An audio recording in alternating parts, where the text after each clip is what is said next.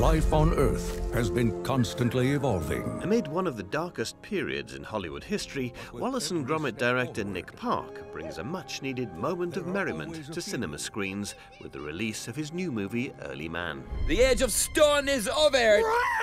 Long live the age of bronze!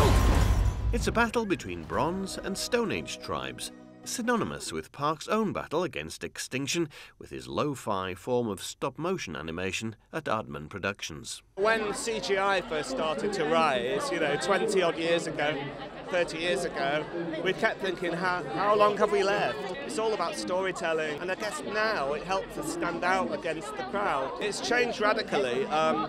We shoot now on digital cameras. I mean, we have a massive studio, but it means we can do a lot afterwards, like composite, put skies in, and if there's any mistakes, you can correct them. You can do all sorts.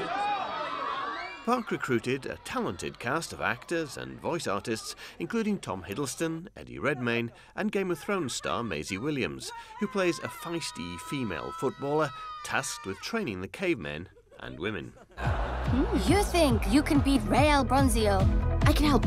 I've always been so in awe of the work that Aardman do. In fact, when I was younger, I was so inspired by Aardman movies to make my own little plasticine figurines and do little stop animation. And I think it is still it still holds its own amongst all these many other animated films. Really question his. Director Park fulfilled an even more hands-on role during Tom Hiddleston's voiceover recording session. I helped a little bit with Tom Hiddleston when he was being massaged by Hobnob, and he was trying to get that warble in his voice. It really worked. Oh, that's good. So, I've given Tom Hiddleston a massage. Fiorina's this way! Nick Park is hoping his new film will get audiences animated in the run-up to the Football World Cup in Russia this June. We challenge the champions! A caveman? A caveman? And with glowing critical reviews, he could yet bolster his own trophy cabinet, which already contains an impressive haul of 4 Oscars. Neil Curry, CNN, London. Early Man.